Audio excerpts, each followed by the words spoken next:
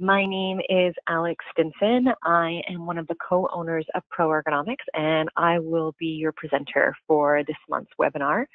For those of you that have been to our webinars before, thank you again for your continued support. For those of you that are new, PROergonomics is a specialized ergonomics health and safety consulting firm, and we work with our clients to try and improve their ergonomic program, their hazard identification, and really get into reducing injuries and reducing risk in your organization. We have lots of years of experience and pride ourselves on impeccable customer service. So if you are interested in any of our services or would like to talk to us further, please contact us and reach out. As for today's webinar, I always have some starting issues, but here we go. It's an interesting topic today. Today we're kind of taking a little bit outside of the ergonomics world and stepping into maybe one foot in the ergonomics world and one foot into the business world. So talking about cost justification and return on investment and how are we to do that?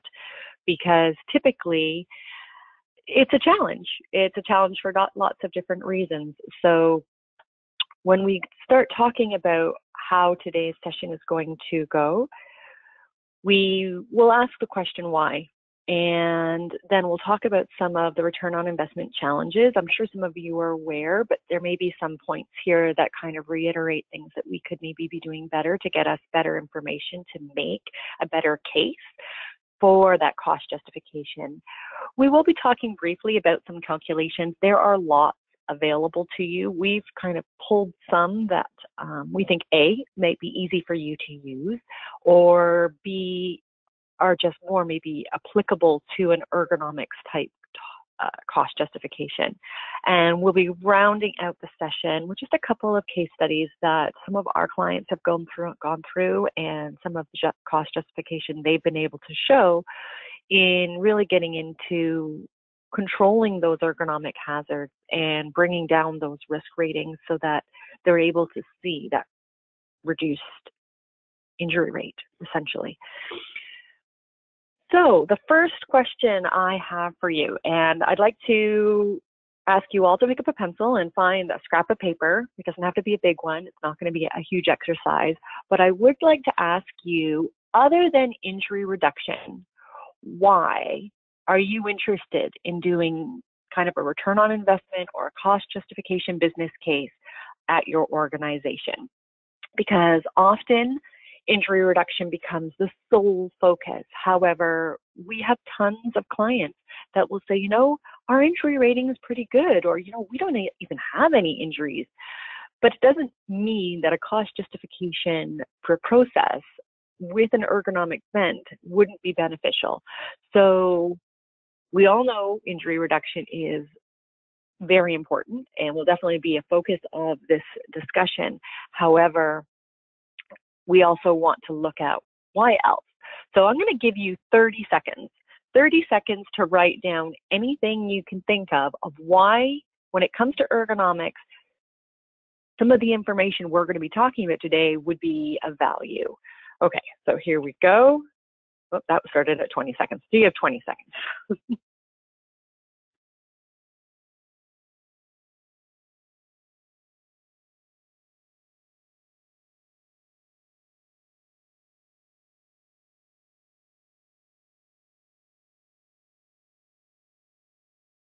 Perfect. Okay, so hopefully some of that maybe stirred a little bit just of a starting thought of how else you can use this, because one of the first challenges that we're going to be talking about is often why our business cases for ergonomics falls flat. It is also why we kind of don't even start the process, and that is because our statistics may not be what I need in order to do the return on investment equation that we're going to be talking about later. So depending on where your injury statistics are, you may not have the historical data to be able to show proof that injury reduction is going to be the primary foundation and cost justification for implementing whatever change it is you are looking for.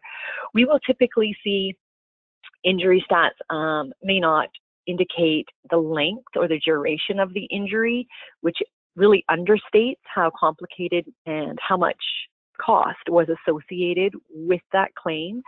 So how many days, how many lost time days, how many modified days, how long did it take to return the individual to work? All of that kind of information really builds a very strong case for not just your direct costs from WSIB and medical treatment, but definitely also your indirect costs. And we'll be coming back to that point for sure. So going through how your injury statistics are laid out, asking yourself, do I consider the length of the duration, and am I putting in maybe as much detail as I'd like? So can I show that the manpower behind the scenes is really quite high for some of our cases, or a lot of our cases, which obviously would show a higher indication that implementation of a control would be beneficial. We also find that because ergonomic or musculoskeletal type injuries lie very much in the realm of gray or even a muted watercolor, it is not black and white, that we have trouble associating what our exact costs are for each claim. That is, again, a big one. We will be talking, I will be giving you some generic information that you could use if you don't have this, historically, but moving forward, trying to find a way of integrating an independent cost to each of your claims. What you may find is that there is a trend that claims in this part of your company or this part of your plant or, department has, yes, the same number of claims, but maybe we're having a higher trend of that they're costing more, whether it be that there's more lost time, whether it be that the interventions are higher and require more attention, whatever it is. It's always important if you can use your own data, and if you can track the cost per claim, that gives you a very, very strong platform to then make the ask for further funds to say, we can't continue spending this kind of money. We need to start doing something. Another one that we'll often see is MSDs, because of that watercolor effect, because we do not know when it happened. We do not know what exactly was being done to cause it. We don't know where. The questions are many and the answers are few as to how an employee started experiencing discomfort, musculoskeletal discomfort at work, and if it was work-related or not. So we'll often see MSD sometimes incorrectly documented.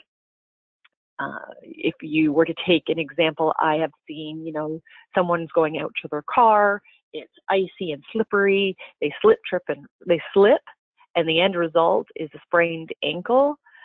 It may not get cataloged under a slip, trip, and fall. It might get cataloged under a musculoskeletal disorder because it was a sprain or strain in their tracking record.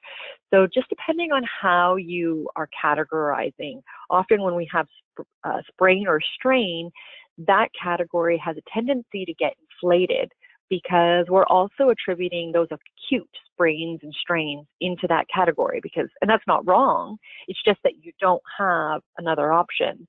So looking at making sure that your chronic sprains or strains or your chronic MSDs are kind of really the capture point for making that ergonomic argument, because often those acute sprains and strains, the root cause isn't lying in ergonomics, it's lying in maybe a part of your other health and safety program elements.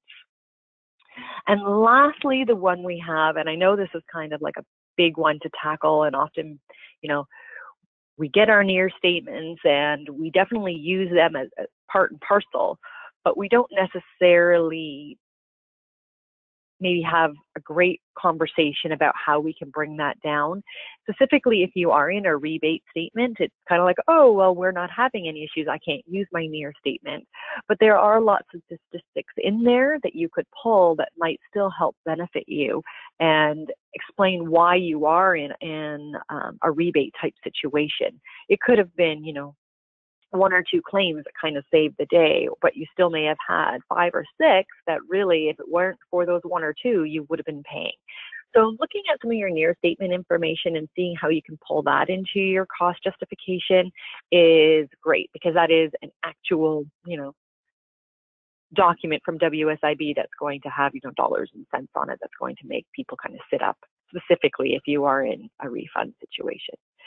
So some of our solutions to overcome our challenges with statistics and how we are actually getting our injury stats and being able to then use those to turn them into a cost justification report or argument or case.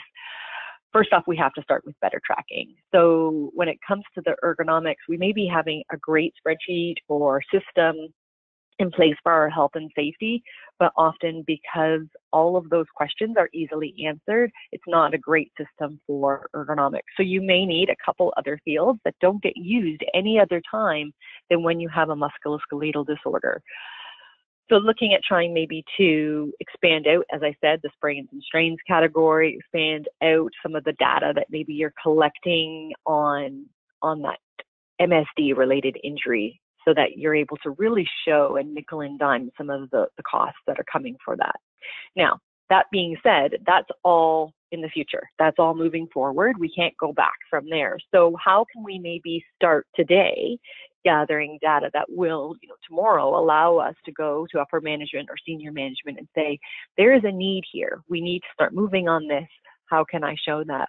One way you may want to consider, you could look at doing a discomfort survey, asking your employees, where is your discomfort? It may give you a little bit of idea of, yes, our injury rates are maybe hopefully good, but if we speak to our employees, if we're listening to what they say, this is a short-lived moment in time. And down the road, based on the discomfort that we're getting and the volume of comments that we're getting, that pain is a part of their lives, that's a track record we're not going to be able to maintain. So unless we're okay with spending the money and giving the money to make WSIB a wealthier institution, then we need to start looking at some of those ergonomic interventions so that when we do a discomfort survey in the future, hopefully there is a reduction on just that outpouring of discomfort from our staff. Another thing we could start looking at, and it's a little bit, it may not get you the business case that you can today, but at least it stops an argument down the road. And that is ensuring that our employees and our staff are following the most biomechanical, the most safe kind of work practices they can. We will typically see when we go in, we are observers at heart, and we will stand there and we will observe an employee and we'll interview them and try and get a really as expert knowledge as we can from the expert themselves, the operator or the staff member. And it is uncanny how often you just see poor work methods coming into play. And so it's challenging when at the end of the day, one of the biggest stopgaps we have for getting investment into our ergonomics program is employee error or human error or fault. And when we know that there is poor biomechanics happening, then we're allowing that argument to be put against us. So cleaning up kind of how are our employees working so that we're ensuring that, yes, our injuries are not coming from poor work method. They're not coming from people turning them into pretzels unnecessarily. They are coming from legitimate ergonomic risks that our organization is putting out there. So take the argument off the table. It's a good place to start so that you are on firmer footing going forward. The other option you could try and do, again, understanding that you may not have the statistical data to run a return on investment calculation today, but although it is a very strong case, it is not the only case that we have. And so look at other key performance indicators. What are things that we're looking for, whether it be your absenteeism that you're tracking, whether it be waste or productivity rates, and making sure that we have some of that data rolled in. So it may not fit, again, into your cost justification calculation, but it's not that they aren't firm points that we should be making in that business case that we're using. And it may be that if you need to use those in the future, that is a secondary argument that's going to help support you. So sit down, kind of go through, look at your statistics of your injuries and how can we make them more robust on the ergonomic side or the musculoskeletal side. And secondly, build your secondary arguments. What other data is going to support me? Because often what we'll see is there is a very clear, when we're talking about, operations of your organization, someone has that data, but it's not being necessarily rolled over into the health and safety or human resources side of your organization because that's not necessarily what they feel you do. But trying to get some of those other operational information and data points integrated into your just general tracking, it will help show not only increased justification, but it'll also go forward to help show trends into where you may be having future issues. If there's constantly an area, you guys know absenteeism and turnover, which definitely fall under your umbrella, are going to be areas that put up red flags for you, but there are lots of others. And maybe it's, as simple as employee satisfaction. Maybe it's just part of your touch points that you're doing with your employees that go into those KPIs. But figure out what they are, because at the end of the day, it's challenging when we know we need to make a big ask and we know that the funding that we're going to request is definitely going to need a business case for it, but we're now scrambling to try and capture that data. It is much easier if we're kind of doing it as we go. It shows not only a much longer and wider spread of data rather than, let's say, a month's worth. Often I'll have, production data and they'll be able to go back a month.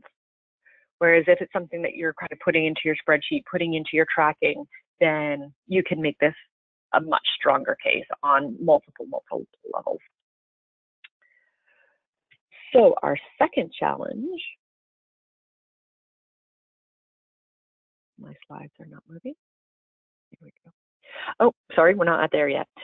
If you don't have your own statistics, then WSIB and a lot of the compensation boards out there do have some information. So for instance, from the claims that were put through and the WSIB report from 2017, which is the latest one we have to work from right now, we know we had 313 million paid in benefits, and of that, we had 39,000 claims. So we can average that out. We can take that information and average that. Per claim, we're averaging approximately $8,000. So if you have 18 claims costing $8,000 each when it comes to musculoskeletal disorders, then you can make a very good, strong case that there's an output of potentially unnecessary costs that are into the thousands.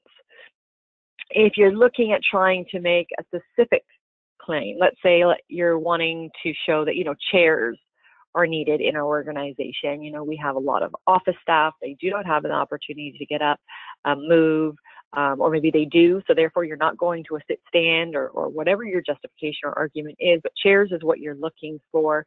Well, then we have, from 2011, we have anywhere from $33,000 to $52,000 were average costs for back injuries. So you can start to build your case in other ways using definitely more generic data. You just need to realize that there is a crack in your case. You've opened up the door for someone to say, yeah, but that's not us. We're better than that. And unfortunately, you may have a gut instinct to say, no, we're not better than that. We're just maybe not looking at this case right now, but it's coming down the pipeline for us. But that's a hard case to sell, that you just have a gut instinct that, no, you are definitely in this position. So this is one aspect that you could at least start with today if you were looking to make cost justifications, but know that there is that crack in the logic that all of a sudden we may start seeing people kind of just dismiss because it's not your actual picture. You're not your moment. So what we've been talking about, all those numbers that we just gave, those are direct costs.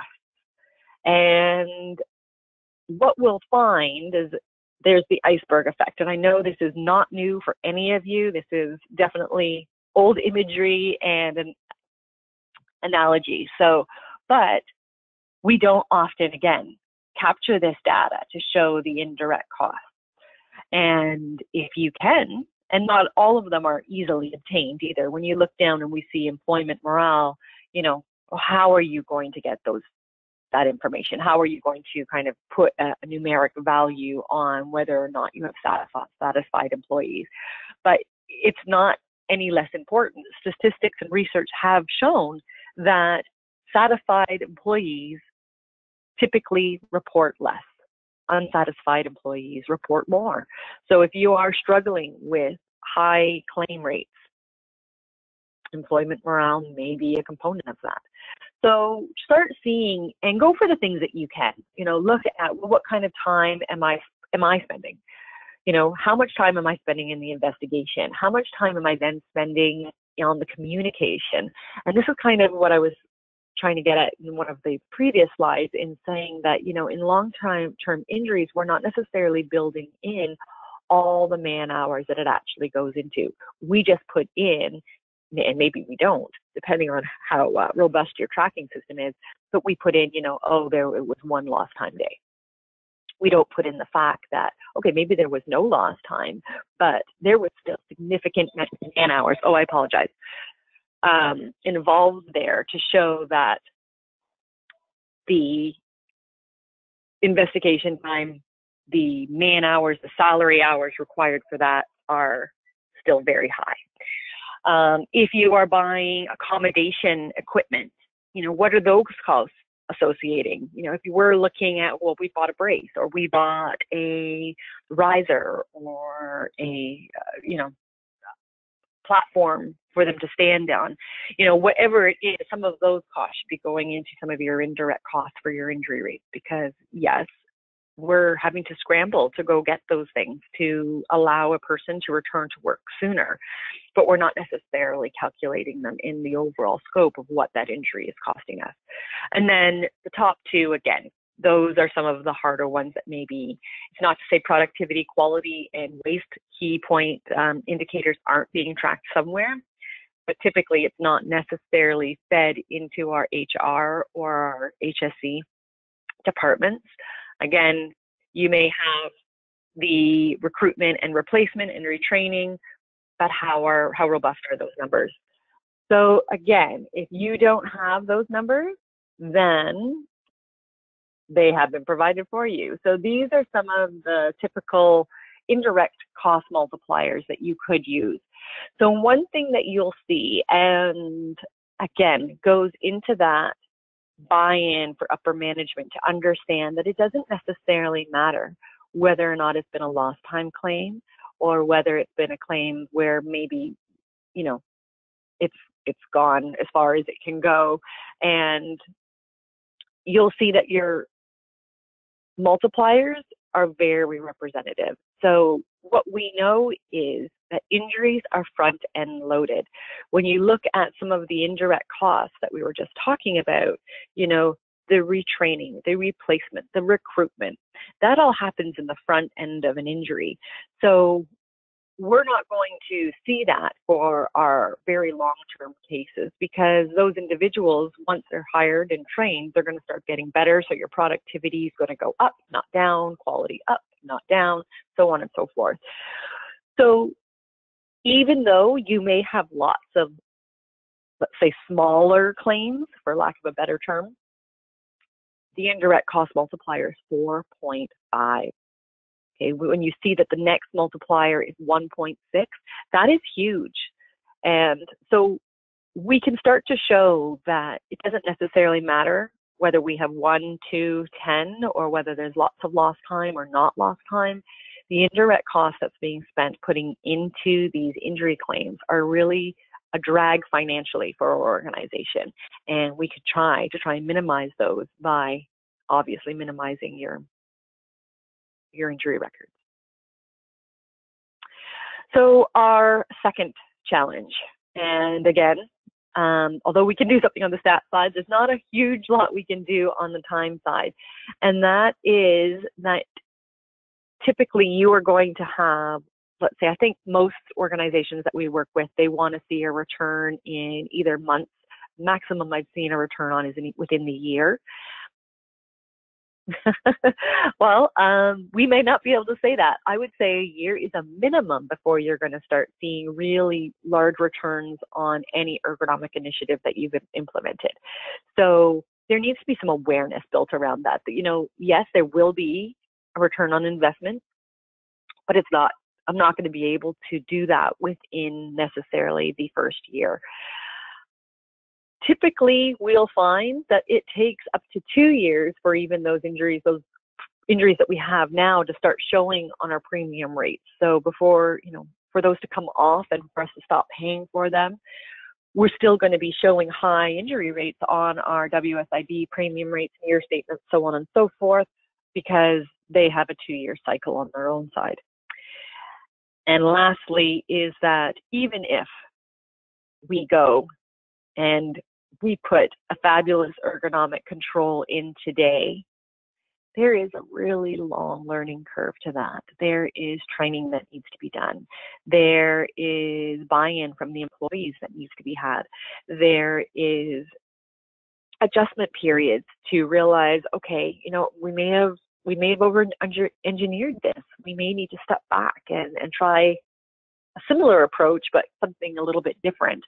So there's often a bit of playtime there, whereas, you know, often when we have health and safety issues, if there's a guarding issue, when we put up a guard and someone can't get their hand in, well, the return is immediate. Like the opportunity for having another, you know, crush, pinch point, entanglement injury is not there anymore because the guard is in place and it stops those individuals. Hopefully there's sensors and it's done properly.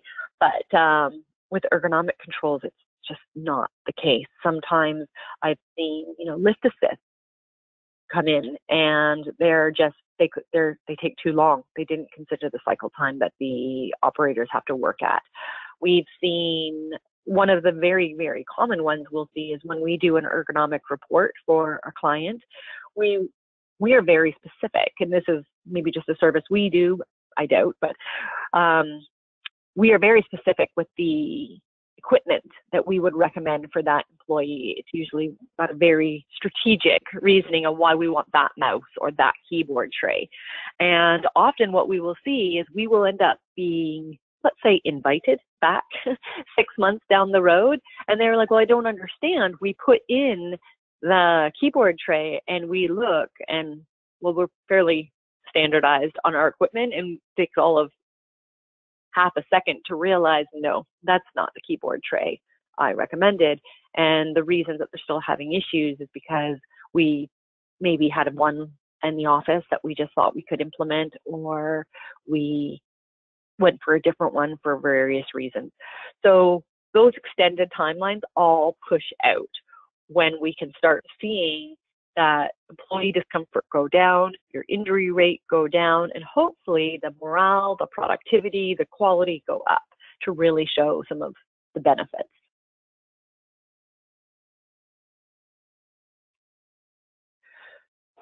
So definitely we want to,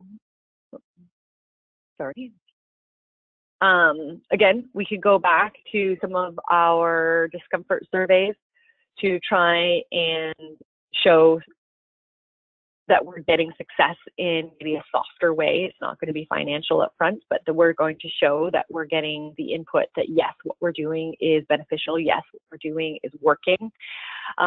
We can then ensure success by, you know, training and integrating them into the processes. And again, using those key performance indicators that we created earlier to really provide a better tracking system. And then our final challenge is, did we do it right? Did we get the hazard, the root cause hazard, shall I say, correct? Because musculoskeletal disorders occur because of multiple MSD hazards or ergonomic hazards. It's not necessarily just that repetition was the only thing that caused the injury. It was repetition, it was force, it was awkward postures, there may have been some contact stress. So your implementation, your control may not have addressed all of those. In fact, rarely do they address all of them. And it may not have addressed the right one. It may not have addressed the one that made it just a little bit stronger and causing more and more discomfort. So we definitely have some challenges with, maybe we are struggling with getting our hazard identification done. Maybe we're struggling with prioritizing those hazards and understanding which ones are just hazards and which ones are really causing risk for injury. And then looking at the control implementation plan and whether or not the control is really addressing the issue up front. So the other thing that we will see when it comes to did we do it right is the whole concept of sometimes we lose focus on what it is we're trying to do. There's a lot of chatter in the background. We have senior management having agendas on what they want done. You have employees, wanting to go things a different way. You have maybe Ministry of Labor involved. You have your ergonomist saying something. There's just a lot of conversations to bring into play. And sometimes we make changes and they weren't really the change that we started with. It was something that kind of got thrown in and it's what we wanted to do. Maybe it was quicker, maybe it was faster, but it didn't necessarily make the intended goal of improving the ergonomic function of the position. One of the other areas would be, first off, we have really robust return to work programs, and they are a great opportunity to look at what you are doing for one often is going to help benefit what you do for others. So, if we've sat there, we mentioned we bought a platform for someone to stand on, maybe it was to lower shoulder height, so their shoulder wouldn't be working above levels that were at high risk for a musculoskeletal disorder, but we only bought the one. So in our cost justification, we could say, we've already had the injury, it's already happened, we've already deemed that this is the control that will help this person. There's no reason to suggest that this would not help others as well.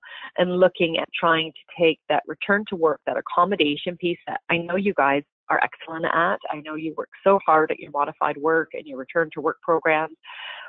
And then just pulling that out to really help others so that it's not always staying in a reactive kind of plane. We're able to take our reactive situation, and that's unfortunate that we couldn't have prevented that, but let's not make sure it happens again. Let's take those ideas and really snowball them into a more global initiative to all workers. And lastly is the employee buy-in.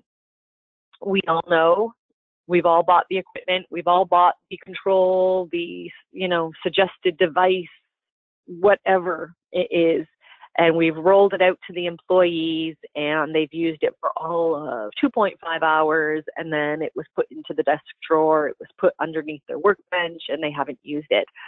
And that's unfortunate. And I can't give you a really great strategy other than communication. There needs to be communication in why you're providing it. If you can, depending on the, politics of the claim, or not. If it's not a claim, that's great. If it's more of a proactive, there's probably less politics involved, but bringing their thoughts and their processes in and their considerations so that when that device or that control finally gets rolled out to the employee, there's not this nose snubbing occurring, and they actually take it and roll with it and really see value in it rather than going, I don't know why we bought this. This is just a waste of money, and just dismissing it and not even telling you that they're just missing it. It's not until, a few weeks later that you go out and you realize the anti-fatigue matting's rolled up underneath the workbench, so on and so forth. So we need to make sure that in order to say that we are identifying the right hazards, that we have a really good, not just hazard identification program, because we all know that hazard identification is key. It's a requirement of the Occupational Health and Safety Act. However, it does create laundry lists, and not every hazard is weighted to cause injury. So also having some sort of risk assessment procedure so that you're able to try and determine what is the root cause of all these hazards, which ones do we really need to focus on for controls. Definitely, we've talked about this, I know in the webinars I've done, I've talked about it extensively, and I'm pretty sure Sarah and Jen are the same, is our duct tape solutions. Those things the employees are doing for themselves and really trying to make them more robust, whether it's they've quite literally duct tape something up higher so they're not having to bend. We had one organization where you saw we had a pail and they filled it with some cement and stuck a chair in the top because it helped sit. So obviously there was some safety concerns, but it started the conversation of what is the right control. Well, that might be it, because they're trying to work it out on their own. So try and use those duct tape solutions, because that helps completely with the employee involvement and buy-in. And then, as we said, really look at trying to extrapolate what you're doing for your return to work into your kind of proactive program and finding out what your KPIs and what are going to be your indicators of success. Because hopefully injury is not going to be it. Injury is not going to be your KPI for your ergonomics program, because we're not going to have any, because we're doing such a fabulous job. So the other thing that we just need to kind of focus on, and this kind of goes back to we lose focus, and this has probably become some of our clients' most popular, most favorite slide, and it is just kind of being aware at each step, every time you choose a control, just asking the question, what am I wanting this to do? Because if you are wanting to show injury reduction, then you should be scoring a 1. You should be in the green, ideally, or yellow. Let's be practical. Let's be green or yellow. And that is, we are making high impact to injuries. Now, it may have a low cost, which would be fabulous. Sometimes it's going to have a high cost. But at all times, we know that we are in that upper stratosphere and we are working at high impact to reduce injuries.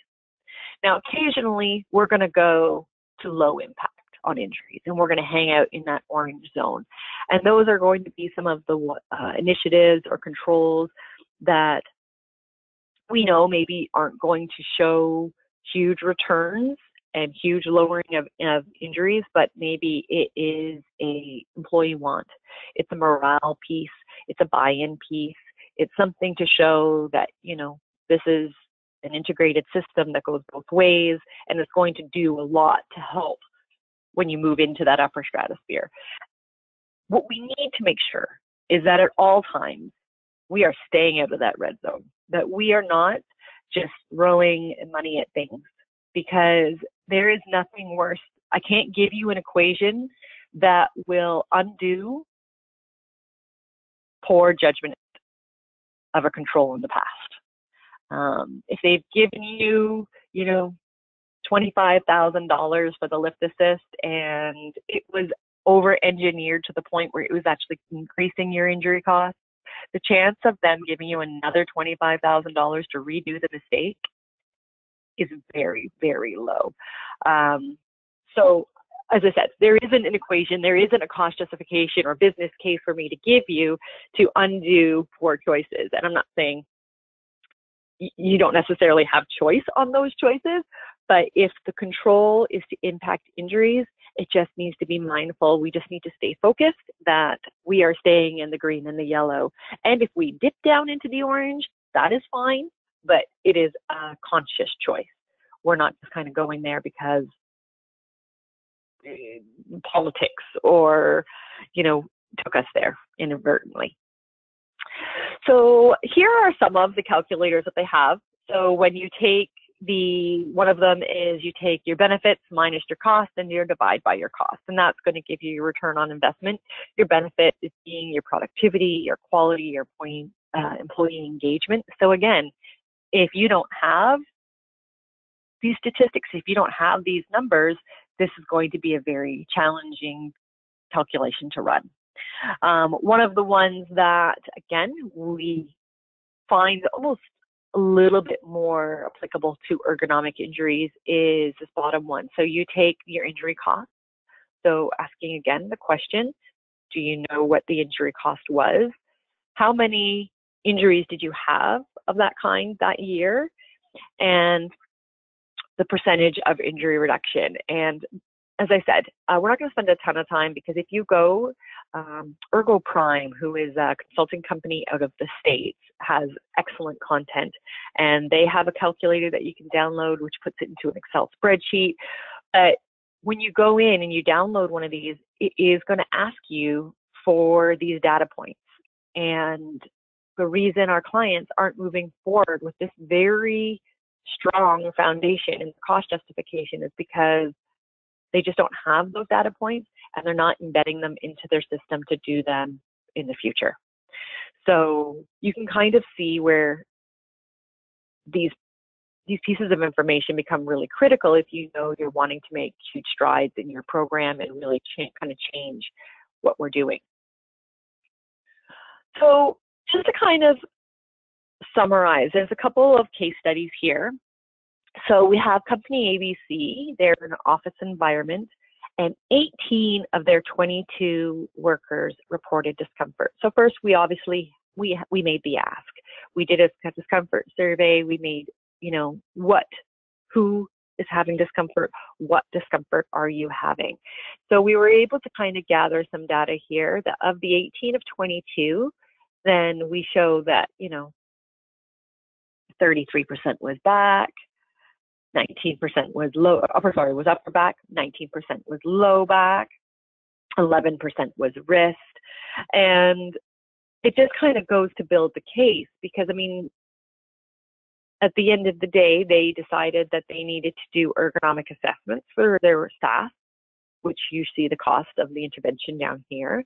And then of those reports that they were provided, they then spent another $11,500 on new office equipment. So what we were able to show is that, using the calculators that we have 5 employees are having handed wrist. We know that the average carpal tunnel claim cost is approximately $12,000. Well, the cost of the information in total was 17, then we have a return on investment of 70%.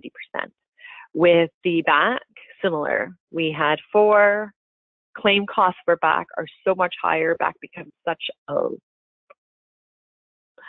just another beast to return to work with because we're not really able to give it true rest at any given time.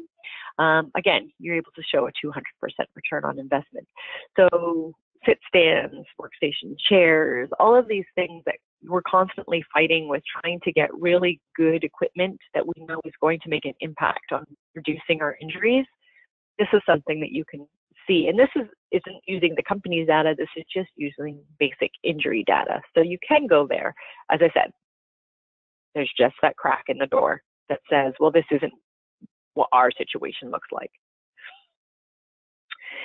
One of our other companies that we had, now this one didn't necessarily go through the full cost justification strategy. However, they did have very high injuries in 2011. And at that time, they decided that they were going to implement a risk register. And they were going to look at all of their jobs and identify the hazards and really try and put some kind of quantifier as to showing where their risk was standing. And so they found that they had almost 300 hazards that were contributing to their 39 MSD or musculoskeletal disorder injuries. And over the years, they were able to start picking those off. And they found 158 as of 2016 were used to address and kind of mitigate some of those hazards. What they did find was that they were looking at, they were reduced their injuries by approximately 20 a year. So they got down in the first few years by 20.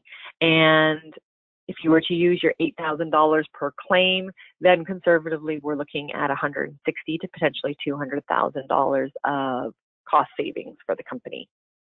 And it's always great when you can say that. You know, we all have those cost saving initiatives as part of our performance review. You know, well, what are you doing to help save the company money? And, you know, sometimes we can make really great strides and say, okay, you know, we renegotiated our benefits. So therefore, you know, we were able to save the company $400,000 a year for the next 4 years, which would be $2 million. That's fabulous. That sounds great. But we also can be using some of these things to be able to say, you know, $160,000 to $200,000 annually we're saving in claims costs. That offers almost, you know, close to being this half of the $2 million that you were able to do in your benefits. So as well, it gives you a higher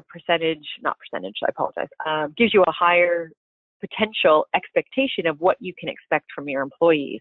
If they are overloaded and with musculoskeletal disorders, or not disorders, hazards, we can show definitively that they can't move as fast. If they've got a task that is awkward and high force and high repetition and is really engaging all the muscles in a very negative way, that functionally their body can't perform that at a rate that they could if you were just to start taking some of those hazards away. So looking at how we can do that. So in this instance, company XYZ, they knew they had their 300 hazards and they were able to almost reduce that by half. And as such, they reduced their injuries by half. They were looking at 39 and they were able to drop them by 20. So we really start to see how having the right data and having the right strategy can really start to lower your costs. So my final thought for you guys are, and it's not something that all my clients do, but the clients that do it, I think it's just fabulous. And that's, if you are in a position where you are getting rebates and your near statements are looking good and positive, are you reinvesting that money into the ergonomic side of your program? So if you know, let's say, you know, right now, WSIB, we're actually on the rise again. So we were down to 42% of all claims are musculoskeletal disorder related. We're now back up to 47. So that's unfortunate, but that's the trend. So are you taking that rebated money and turning it, 47% of it, back into ergonomic initiatives? Because that's a really good strategy to say, you know, you may not need to ask for that. Maybe you do. I don't know if that money comes into your budget or not. But if it does, then that's kind of continual, one of your KPIs that you could say that we're constantly reinvesting in our program, constantly trying to make things better. So if you have any questions, or, you know, you're having challenges, whether it be your statistical tracking, whether it be your hazard identification or risk assessment process, you know, please give me a call or send me an email. We are more than happy to try and help out whenever we can. We get it. We understand that not only is it challenging to get costs to do the implementation phase, it's often challenging just to get the cost to get someone like ourselves in to do the hazard and risk assessment process if it's on a bigger project. So we get your plight, and if we can help at all, you know, we are there for you to support you any way we can. Just like the past few months that we've been doing, for those of you that aren't aware, but we are doing up until June, which is the month of the Industrial Ergonomics Conference. But each month we do a webinar, we're having a free registration. So if you are interested, it is a fabulous conference. We've had attendees say that it rivals that of Partners in Prevention and some of the big national conferences that we do. So It is very interactive, huge emphasis put on networking between the groups. We try and help you guys kind of maybe navigate your problems with each other and try and have internal solving of issues. And yeah, there's a hot lunch, some amazing take-home packages and offers being made. So we would love to have you there. If you're interested in getting a free registration, then please, you'll see in the email that goes out with the recording link that you can just go through and put your name in the draw, shall we say. Or if you see the value in it, we'd love for you just to register on your own. The end of the session. Webinar next month is Work Shouldn't Hurt, which is, I think, something that we all know, however, can't say that that occurs. So it's going to be a great session, and I hope you attend. Have a great day. Thank you very much for your time. And again, if we can help in any way, please let us know. Thank you.